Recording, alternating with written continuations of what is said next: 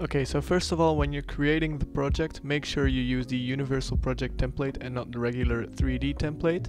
If you already have universal render pipeline set up in your project by clicking the universal project template, then you can skip to step 2. If not, then you need to continue watching to learn how to import the universal render pipeline. So first things first, you want to go to Window, then click Package Manager, and then go into this little drop down that says Packages in Project and just go Unity Registry.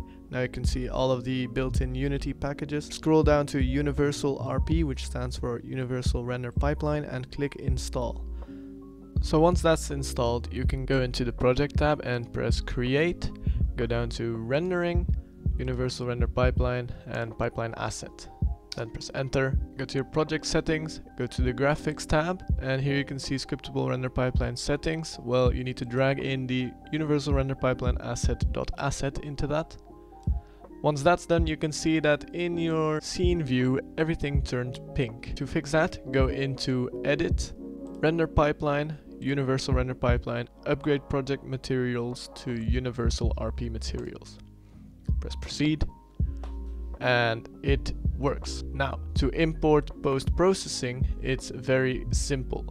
Go to Camera, turn on post-processing, and to add more post-processing, you want to right-click your hierarchy, go to Volume and Global Volume. Next, go to Profile in the Volume tab and press New. And now you can add all of your effects by clicking on Add Override. So to check if this works, let's add a lot of blue. You need to turn on all of these, but instead of doing it manually, you can just press All.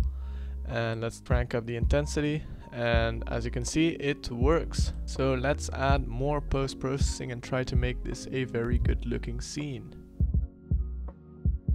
Also, while I'm doing this, if you want a detailed description of every post-processing override, there is a video by Brackeys where he goes in depth on every override in Unity that you can check out in the top right corner.